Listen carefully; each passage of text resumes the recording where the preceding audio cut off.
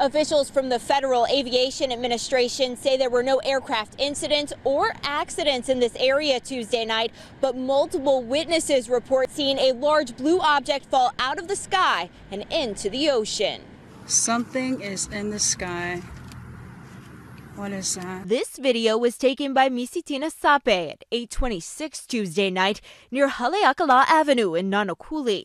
Not long after, a woman named Mariah spotted the same thing passing over Princess Kahanu Estates. I look up, and then I was like, oh, started calling my husband in because we was all in the garage. I was like, hey, look up there. See what I see.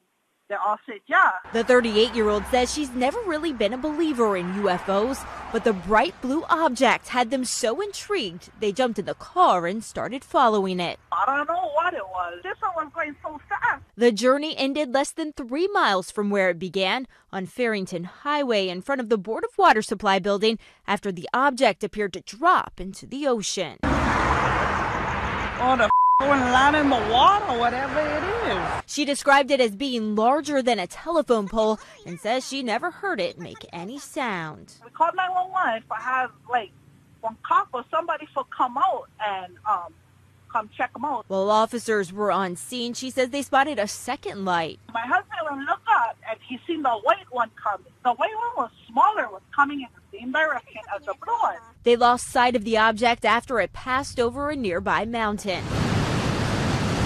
This morning, we asked Honolulu police if investigators figured out what fell in the water. A spokesperson told us they didn't have any information. Meanwhile, officials from the FAA said they received a report from police Tuesday night about a possible plane down in the area, but had no aircraft disappear off radars and no reports of overdue or missing aircraft. Well, it's like a UFO ball. Although Mariah's had a couple days to think about it, she says she's still baffled by what she saw. To this day, I don't know. If you guys can find out what it was, I'll let you know, you know what I mean? Allison Blair, Hawaii News Now.